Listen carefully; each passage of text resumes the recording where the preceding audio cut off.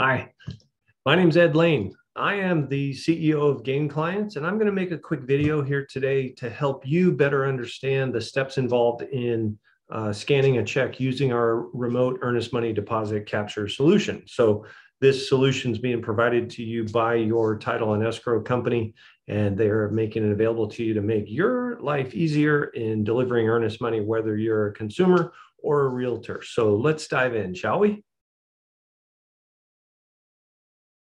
All right, so we switch over here to the app. We'll go ahead and log in. You'd create a new user if you are one. One big button to choose from, so we're going to click here, escrow deposit.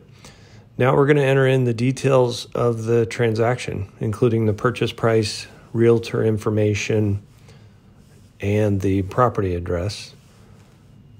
I am going to use my information, and then I'm up here actually outside of Seattle, so I'll use a zip code up this way. And 1234 Happy Street in Bellevue, Washington, 98005, if I could type.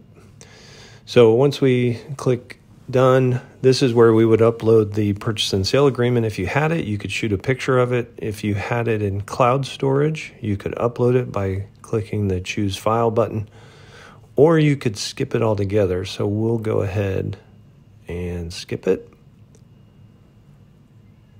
which takes us to the earnest money deposit piece. So we're going to key in the amount of the check, and it is important that you put in the proper amount. And then we're going to shoot the front and the back of the check. So I'm going to just shoot this sample check I have right here. And it's critical that the check be within the dashed line box. We see a lot of failed deposits because checks get cut off, corners get missed. We've even had people hold the check. You need to lay it on a flat surface, and you want to have decent lighting. You don't want to have it off-centered. You don't want to have it over here. You want it right in the middle, shoot the picture, and then you're going to click the upload button down here in the bottom right.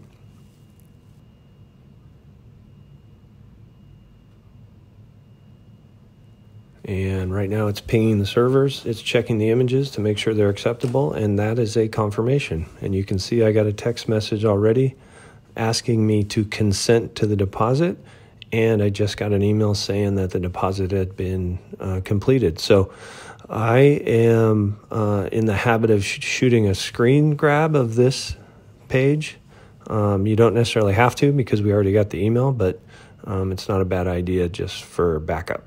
Here I'll also show you the consent text. So we'll move over here, open that up. You see the link right here in the text message. We're just going to tap on that.